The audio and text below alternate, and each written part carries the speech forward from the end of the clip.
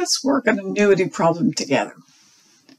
Upon graduation from college, Susana Lopez signed an agreement to buy a used car, and she has payments that she'll make at the end of the year for 2 years. So we do have an annuity. It's short, but it is still an annuity.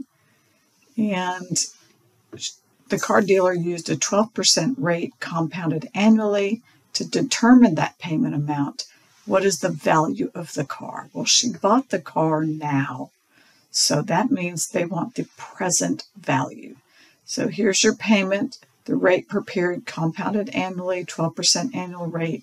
So that's 12% per period. There are 2 periods. So we need the table factor associated with the big amount at the beginning, which will be paid down to 0 when she completes all the payments. So we need that present value of annuity table at 12% for 2 periods. Let's go get that factor. Here's the present value of an annuity table. All right, and we need 12% for 2 periods, so 1.69005.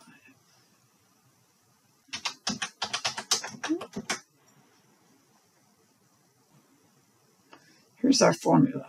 Pay for annuities, not for lump sums, for annuities. The payment times the factor gives you the big amount. Well, we're looking for that big amount, and the big amount's at the beginning, so we need the present value annuity table. We've got that factor. So now we take the payment times the factor, and we get that present value. Payment times the factor. And so this is apparently the value of the car as of beginning, present. Then they say, what if she wants to make quarterly payments? What would those payments be?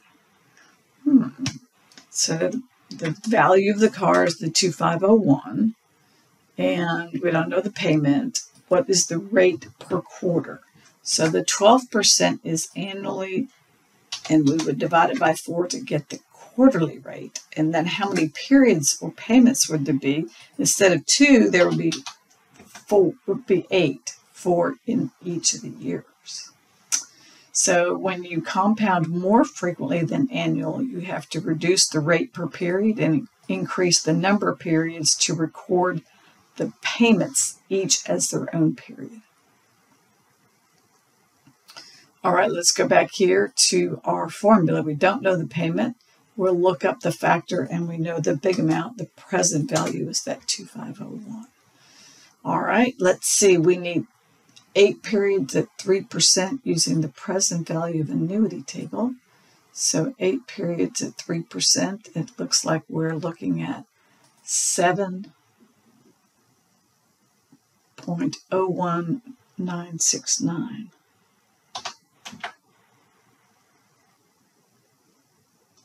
All right, so we know the factor.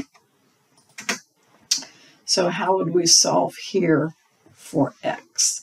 So x times that factor gives you the big amount, so you can divide both sides by the factor and solve for x.